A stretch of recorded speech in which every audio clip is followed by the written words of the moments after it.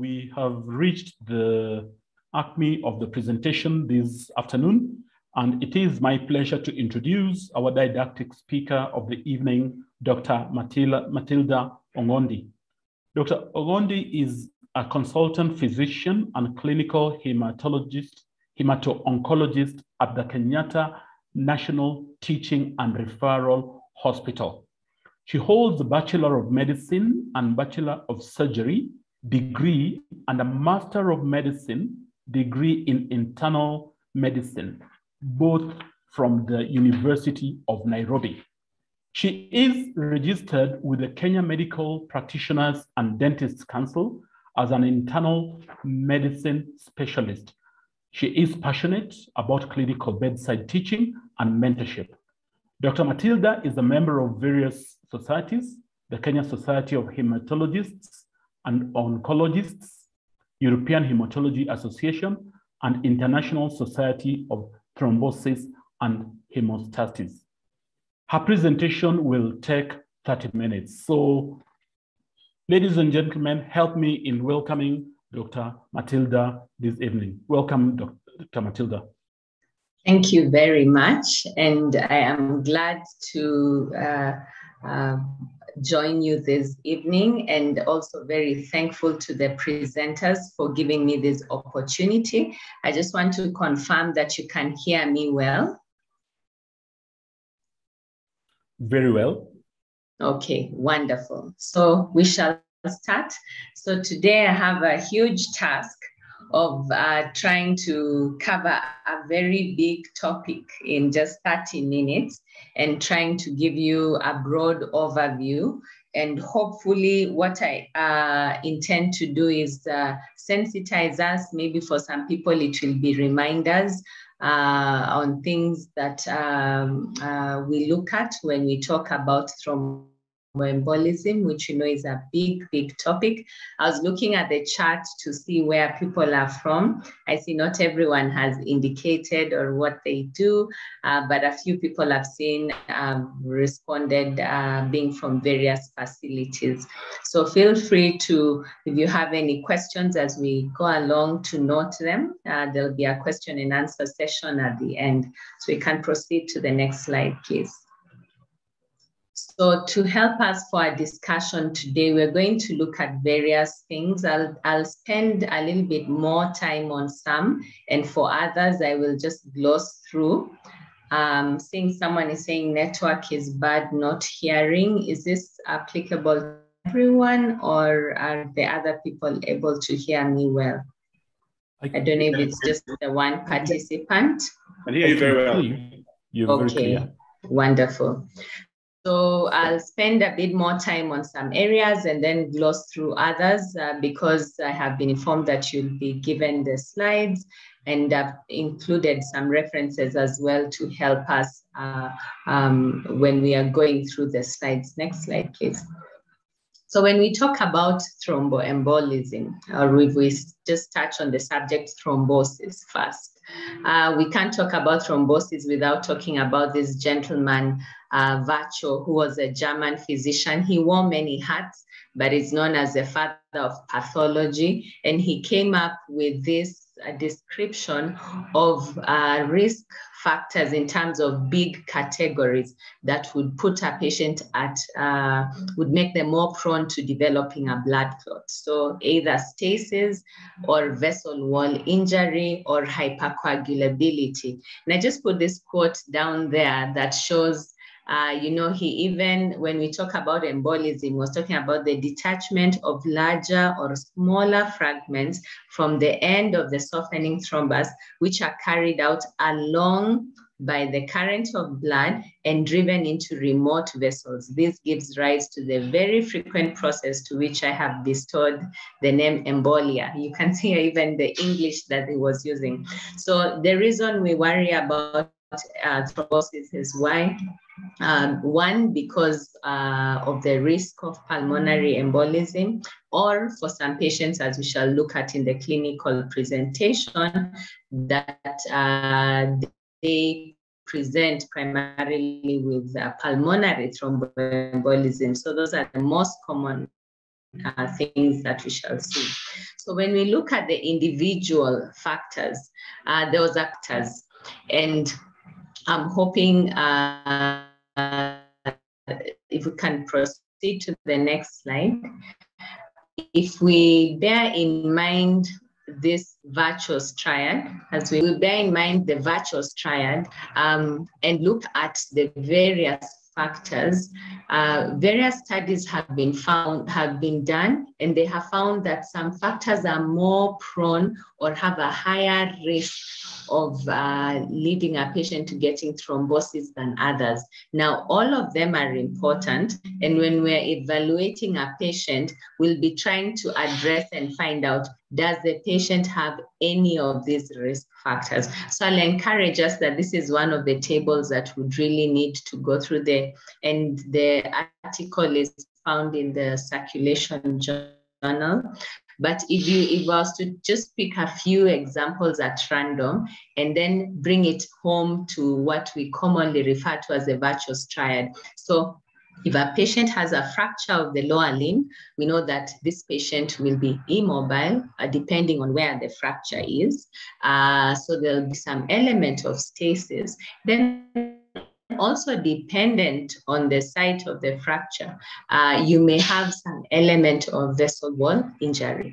If a patient has a hip or knee replacement, again, you have the aspect that, yes, the patient may be immobile for a few days, but then you're really talking about vessel wall injury because of the surgical procedure. If I look at, let's go to the middle column, if I pick something like cancer. So a patient who has cancer, is one of the important risk factors that we look at, and we know that that predisposes the patient to having a hypercoagulable state. If a patient gets a stroke, they're immobile, so that contributes to the stasis. So having that big approach helps us, and then each time you're looking at a patient, you're trying to find out what is the risk factor. Is there something that's causing stasis? Sometimes that stasis may be because of a local obstruction. Maybe a patient has a pelvic mass. Is it because of vessel wall injury? Has the patient had trauma? Have they had surgery? Is it because of hypercoagulability? And in our context, also important to remember infections, especially something like HIV. So let's move on to the next.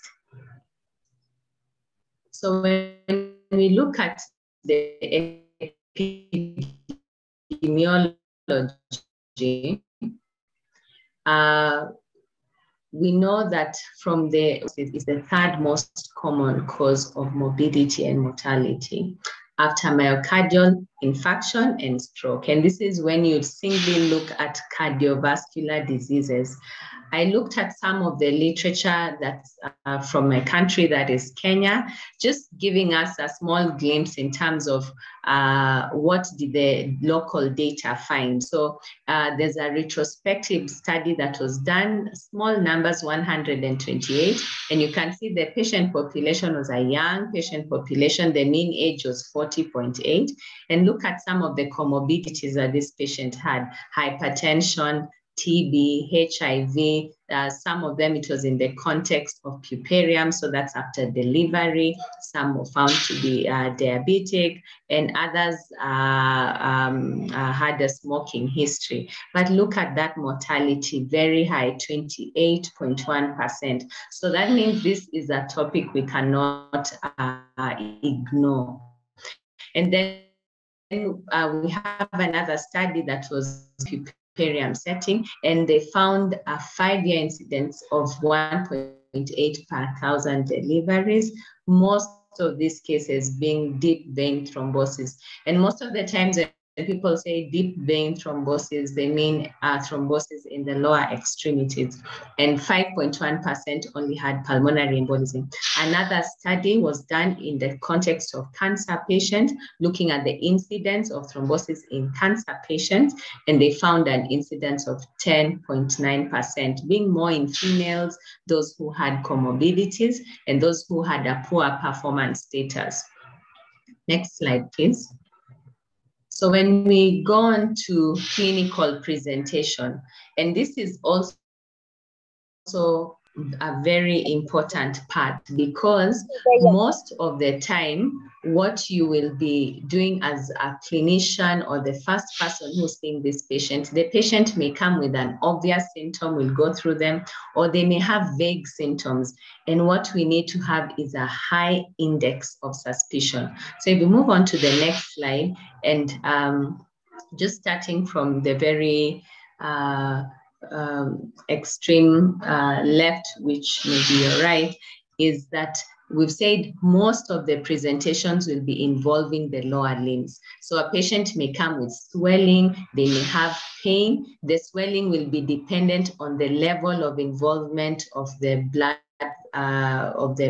clot, such that maybe a patient who just has the distal blood vessels involved may just complain of calf pain and swelling, whereas a patient who has the proximal vessels involved may complain of their whole lower limb swelling or and having severe pain. Sometimes there may be change of color. Remember, there are other things that can cause leg swelling. So whenever I teach students, we talk about unilateral lower limb swelling and bilateral. So when you're thinking of DVT, this is a patient who has unilateral lower limb swelling, or if they have bilateral, one side seems more than the other, or they have pain. So this is very important. I've used the term proximal and distal, and most of the time, this is in reference to the blood vessel that's involved, such that for patients who have involvement of the vessels distal to the popliteal vein, you call that distal.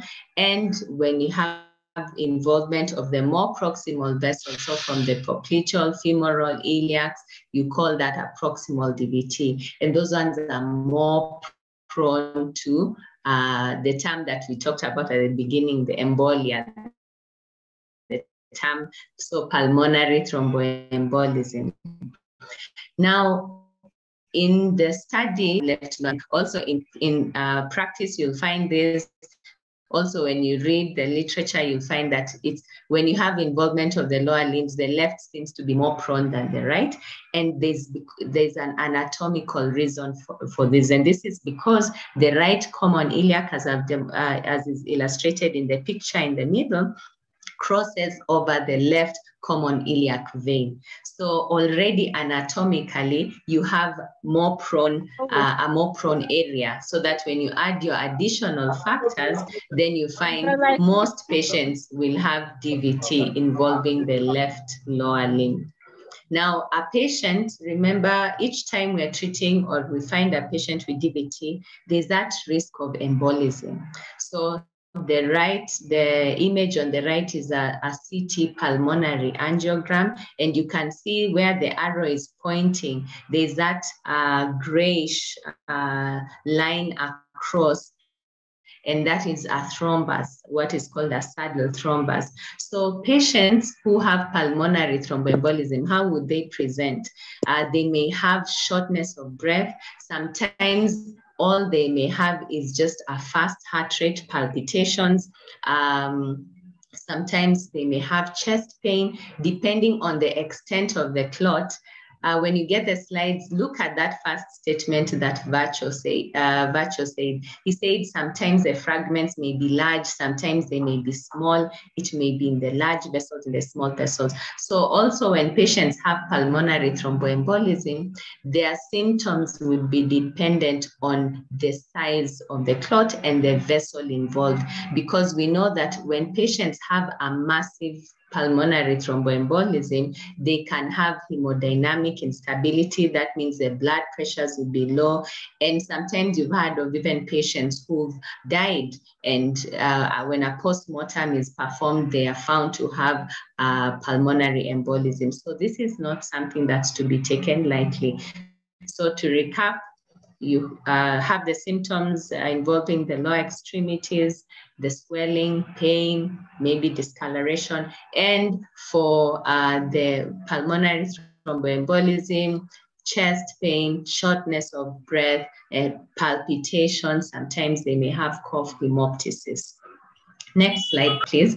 So those are the most common presentations, but sometimes you can have unusual sites. So most of the times when you listen to a talk on embolism, on thrombosis, you'll just either get focused on the lower extremities or pulmonary embolism. But we have to remember you can have other sites being involved. And what are those other sites? On the extreme, the portal, the splanchnic vessel. So you have the portal vein there, the superior mesenteric vein, inferior mesenteric vein, splenic vein. And if a patient has obstruction or occlusion of this from a thrombi, they may manifest as abdominal pain. Sometimes if this has happened over time, then you're having a backflow and what we call collaterals, and this can also be reported, in a good CT scan image that's done, or even just an ultrasound. Sometimes if you're suspecting this in a patient, when you ask for an ultrasound, then you need to indicate in your notes and say, please look or comment on the portal vessels. In the middle, there is the diagram showing the cerebral veins. So you can have involvement of the cerebral veins as well. So cerebral venous thrombosis, how would these patients present with headache? That's actually the most common presentation, headache. Sometimes in extremis, they may even present with a stroke because the occlusion may be in the major vessels. Like sometimes if the sagittal sinus is affected all the way, they can even have hemorrhage or an infarct. Or have altered level of consciousness. So all of it is dependent on what is the size of the clot, what is the rapidity with which it has developed. And the other thing is when you have these tests, most of the times you want to look for things that cause hypercoagulability. We've talked of infection, but later we'll talk about entities called thrombophilias, which are inherited conditions that can also predispose patients to getting thrombosis. And sometimes it could be because of blood conditions or blood malignancies, or like in the case I recall during training, one time we saw a child who had extensive cerebral venous sinus thrombosis. The child was in DKA, and the risk for this child was because of severe dehydration. Other contexts, it may be because of meningitis. So sometimes it may be local causes for the cerebral venous sinus thrombosis. And on the right, there is a diagram showing the veins in the upper extremities. So we say the lower extremities is more common, but this can also occur in the upper extremities. So here we are talking about a patient presenting with swelling of the hand, again, dependent on the vessel. If it's the neck vessels which are involved, they may have swelling of the neck. And in these instances, most times you find it's because of either the patient has had a central line, maybe if it's a patient who's in critical care, or sometimes we use lines called PICC lines, which are almost similar to your central lines for chemotherapy, for patients who are having procedures like pacemakers in situ, or sometimes it may be because of malignancies. There are times you find a patient having a mediastinal mass, and then that's causing compression of the vessels that drain the neck and the upper extremities. So these patients present with swelling of the neck or swelling of the face. So that's something to think about. So I think if we miss anything else from today's lecture is to remember the risk factors and the clinical presentation, because the most important thing is to have that high index of suspicion, because if you don't suspect it, then that means you won't be able to go into the next step, which is what we are going to discuss now. That is about investigation. So if we can move on to the next slide. So when we look at investigations, I usually like talking about investigations in categories. There are those investigations that you will do to confirm your diagnosis. Then there are those investigations that you will do because they have an impact of the choice of treatment. And there are those investigations that you will do to look for the risk factors. We've talked about some of the risk factors. So in terms of confirming diagnosis, we've said again and again, high index of suspicion. So I'll start. I know the slides, the first thing is the D-dimer, but we, for this, I'll discuss it a bit here and then put it in context when we look at some scores. So what's the D-dimer? This is a blood test that measures the fibrin degradation product. So when the blood,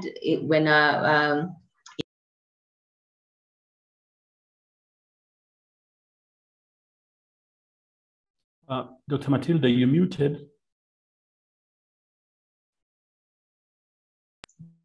Sorry, I was muted by the host. Okay, all right. So when the body dissolves the blood clot, the end product of fibrinolysis is a fibrin degradation product, and this is what the D-dimer is. And this is important because if it's elevated, then it infers that in the body there's some breakdown of clot that is going on. Now, there are other things that can cause the D-dimer to be elevated. So it's important that to know it can be elevated in the context of malignancies, in a patient who's hospitalized, in cases of severe infection. We've seen that with COVID-19, it's one of the markers that is checked for, and in inflammatory disease as well as pregnancy. So when do we use the D-dimer then? It's very important for its negative predictive value. What does that mean? That if you do a D-dimer and it's negative, for sure that patient is highly unlikely to have a blood clot. The other important thing I'll just mention about the D-dimer is increasingly what's been advocated now is an age-adjusted D-dimer, because beyond the age of 50, the D-dimer increases. So what is encouraged now with most labs is to give references based on the age. Now, for confirming that clot, you'll need imaging. So for the lower extremities, your Doppler ultrasound, very important. And you want the ultrasonographer to tell you the extent of the clot. So a good ultrasound should tell, comment on the veins all the way from the distal to your proximal vessels, the iliac, so that they tell you where the clot is, but then also comment on how the other vessels are. And then for a pulmonary embolism, the best would be to do a CT pulmonary angio. There's some instances where you may not be able to do this, although increasingly now there's a protocol that has been approved even for pregnancy that has a low exposure to contrast. But ideally, you'd want to really avoid doing that. But a VQ scan is what would be used, a ventilation perfusion scan, but we know this may not be available at many centers. So if we move on to the next slide. So we talked about tests to confirm. So your Doppler ultrasound of the extremities, lower extremities or upper extremities. If it's the Abdomen, your ultrasound can help, but the best would be to do a CT as well as the neck vessels as well, especially once it's the deep veins. Sometimes beyond, the internal jugular, you may not be able to see so much more with the ultrasound. So most of the times the radiologist will recommend you do CT imaging, like if you think the patient has a superior vena cava thrombosis. So there are tests that you will do to try and determine the underlying cause. There are tests that you do to try and determine severity. Is this a patient who, like if it's in the context of pulmonary embolism, I'm going to manage at home or in the hospital?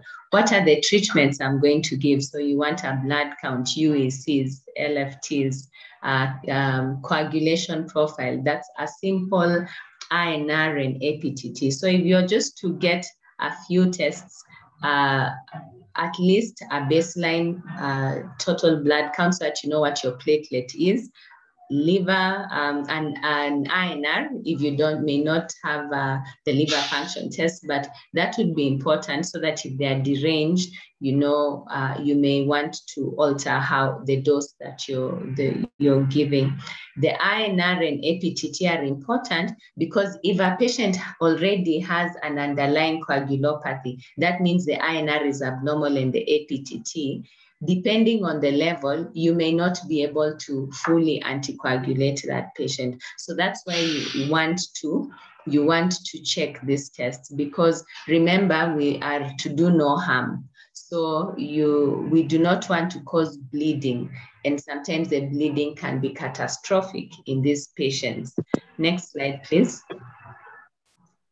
So just because we don't have a lot of time, but I'll use some cases that I've seen. So this is just one case of a gentleman I saw a couple of weeks ago, 42-year-old, who presented with left lower limb swelling. So his entire left lower limb was swollen. And I mentioned that in the slide earlier, we talked about the D-dimer being used in those who have a low or intermediate score. So these are the scores. There's a Wells criteria for DVT. There's a Wells criteria for PE. And so for this gentleman, 42, he has no comorbidities. He's not had any weight loss, no change in bowel habits. He's not had any recent trauma, no recent surgery. And he has no wounds on his skin, no ulcers. And he just comes with this left lower limb swelling. Now, of note is that he works as a truck driver. So he's a long distance truck driver. So that is important in this patient, because if you recall our virtuous triad, he doesn't check off on any of the other things except immobilization that comes with long travels. So if we look at these Wells criteria, there's nothing to point towards active malignancy from history. Immobility for 3 days, surgery, no. Calf swelling, yes, one leg was swollen more than the other. Collaterals, no, the entire leg is swollen, yes. He didn't have tenderness when you examined him along the veins. He didn't have any edema. He walked to the clinic. Now, another important history. So anytime you see a patient, you want to ask them, is this the first time you're getting this problem? So like for this patient, this is the second time he's had this problem. A couple of months back, he was treated for the same. So this is a recurrent event, because he also came in with a Doppler ultrasound that confirmed the extent that this was a proximal DVT involving his femoral vessels. So you can see already he's scoring 3. So he's high risk. So if you're somewhere where you can't even do a D-dimer for this patient, it doesn't, actually there's even no indication, because for him, his clinical and physical findings point towards DVT. So what would you do if you don't have a Doppler with you at that time? If there is no contraindication, you would start treatment as you await your Doppler, or as you refer the patient to the next facility where a Doppler ultrasound can be done. So if this moderate or low risk, they're the ones who you do your D-dimer, so that Yes, if their score is 1 to 2 or even -2, because an alternative diagnosis, remember we said anything else, it could be cellulitis. So that's why you're asking, is there any trauma? Is there any wound? Is there any ulcer? It could be lymphedema. So that's why you would get a -2. So in those instances, then you do a D-dimer so that if it's positive, then that tells you there's a higher likelihood that this is DVT. So you'd want to start the patient on treatment, or if you are able to get that immediately, do the Doppler and then put the patient on treatment. Next slide, please. Okay, so this is the Wells criteria for PE. So this is another case. This is a 67-year-old who was asked to review. She'd been transferred from a town hours away, for those who are in Kenya, a place called Isiolo. And the lady is obese, but she has no comorbidities. So a month ago, she had fallen off from a motorbike and sustained a fracture of the left femur, for which an open reduction and internal fixation was done, and she was healing nicely, had been discharged, was ambulating with a walker, and then she developed shortness of breath. And so, of course, with that history, the thing you're worried about is, could she have thrown a clot? Could she have pulmonary embolism? And when she was transferred and landed in Nairobi, her blood pressure was fine. She did not have tachycardia, but her oxygen level was low. All right. So if we have to look at this score, did she have previous PE? No. Was she tachycardic? Her heart rate was just 100. She'd had surgery, so that gives her a score of 1.5. She didn't have any hemoptysis. From history, there was no history of weight loss, early satiety, no postmenopausal bleeding. She had normal bowel habits, no bone pain. So, you want to ask all those questions looking for malignancy. And on examination, she had swelling on the left lower limb. This was the limb where she had also been operated on. So could there be also DVT there? That's a possibility. So 3, and then alternative diagnosis, less likely 3. So for her, you can see she's scoring 4.5. So there's the original version and the simplified version. Whichever way you look at it, she is already scoring on the PE likely. Next slide, please. So there's also another score that's used for PE that looks pretty much at the same thing, but so this is how we would then use these scores in a clinical setting. And where it's unlikely, then you do your D-dimer. Next slide, please.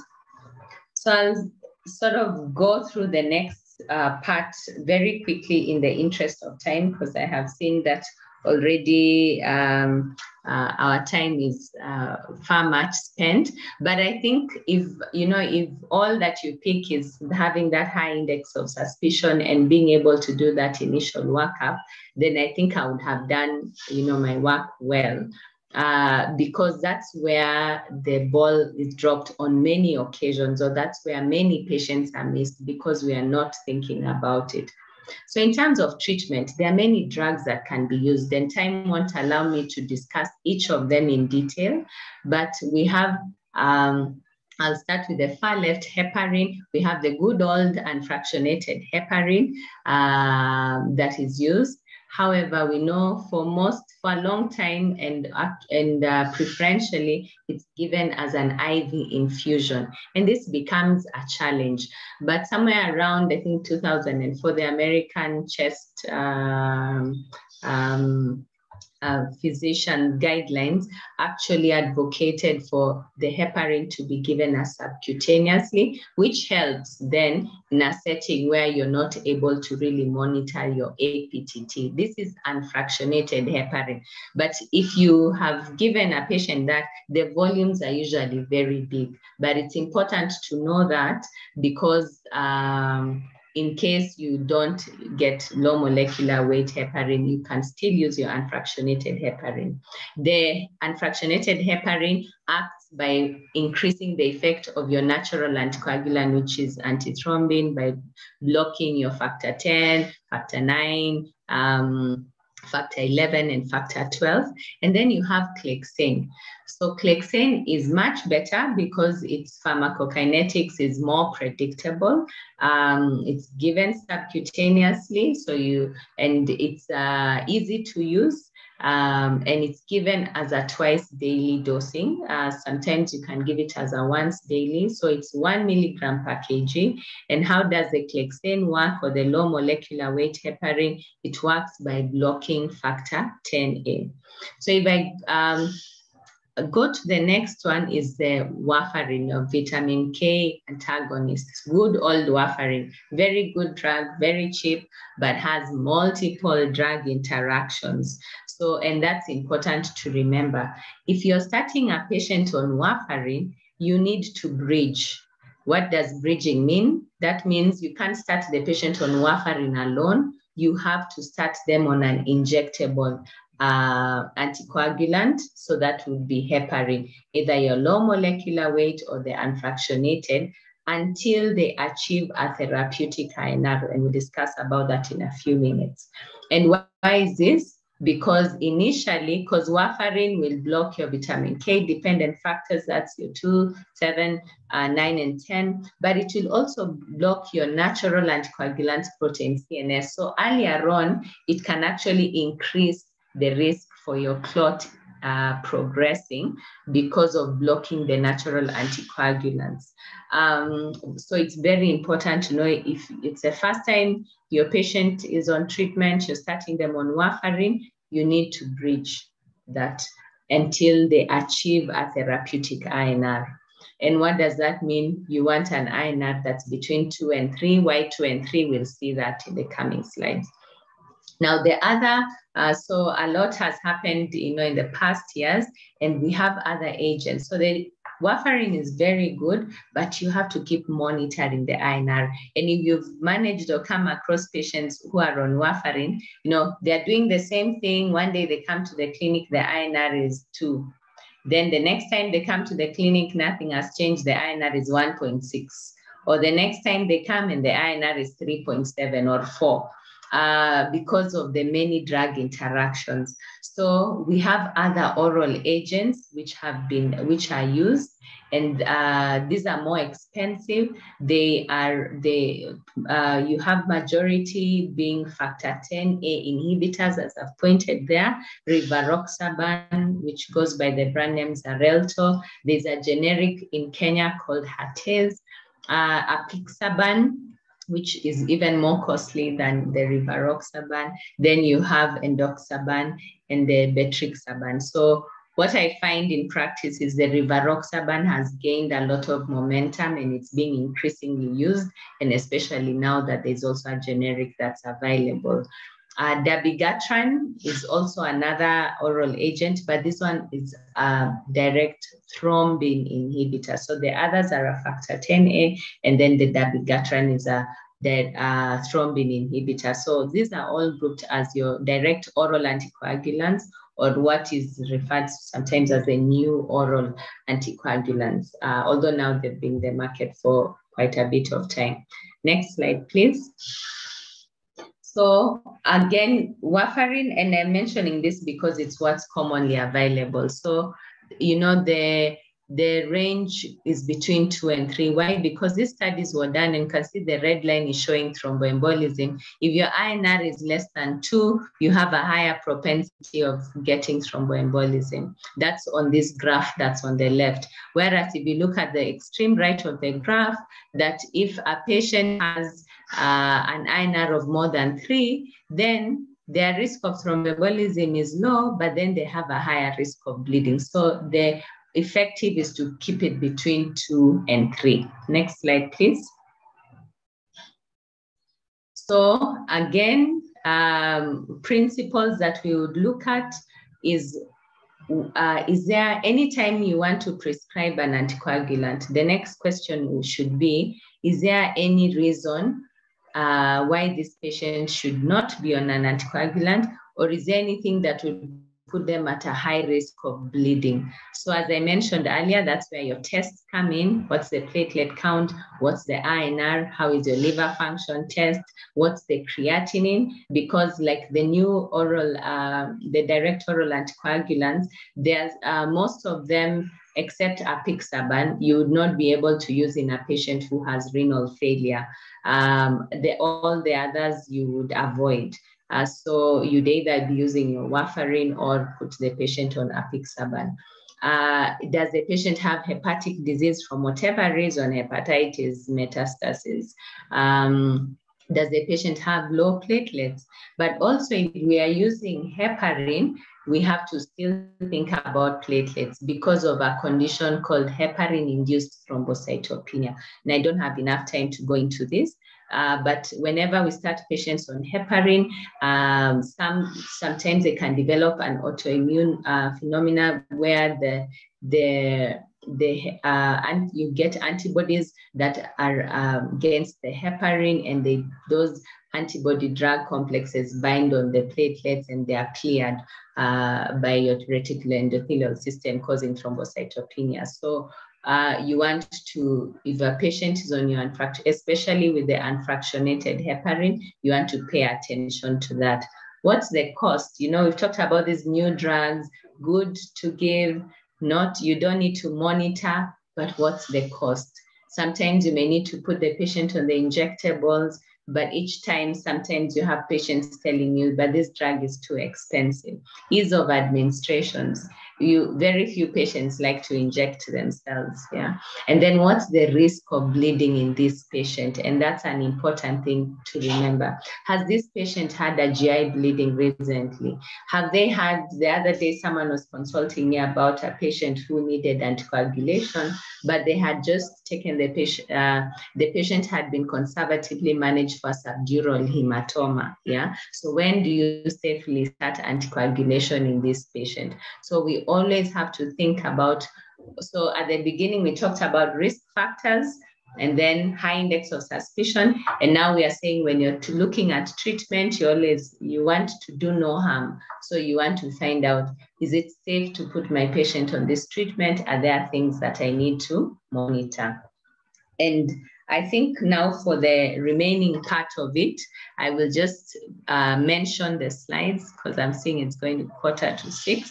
If we move on to the next slide, and maybe someone can just let me know on the chat how much extra, how many few minutes I can have just to wind up. So when you see this patient the first time, you always want to ask, is this a patient I can manage at home or in hospital? And this would be dependent on a couple of things. So if it's DVT, it depends on what medication are you starting, or even if it's PE. Because remember, we said if the patient has is able to, doesn't have any complication or contraindication, you want to start them on the newer agents. On the limb, it's not a critical limb, meaning they don't have severe occlusion that's putting the perfusion of that limb at risk. Or you're not starting the patient on warfarin, meaning that you're not you don't need to bridge. You can start this patient on tablets, then they come to the clinic. And most of the times it will be a higher dose. So like, for example, rivaroxaban, when you start them on the treatment, you'd give them a higher dose, that's 15 milligrams twice a day for 21 days. Then after that, they would go on 20 milligrams once a day. If it's a patient who has PE, depending on where you are, if we can move to the next slide, please. Next slide, please.